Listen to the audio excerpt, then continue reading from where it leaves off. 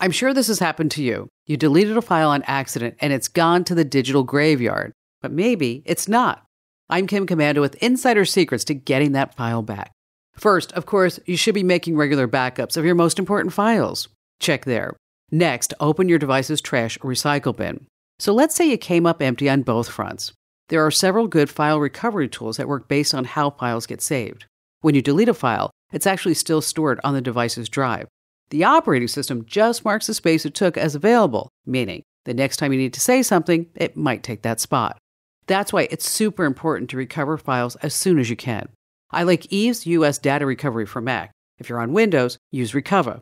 These programs will run a scan for free, but you'll have to pay to get your files back. Want more tech tips? Get insider tricks and tech news straight to your inbox. See a sample and sign up at getthecurrent.com. It's free at getthecurrent.com. Whether you're on Twitter, Instagram, Facebook, or Pinterest, stop by my page and say hello. I'd love to hear from you.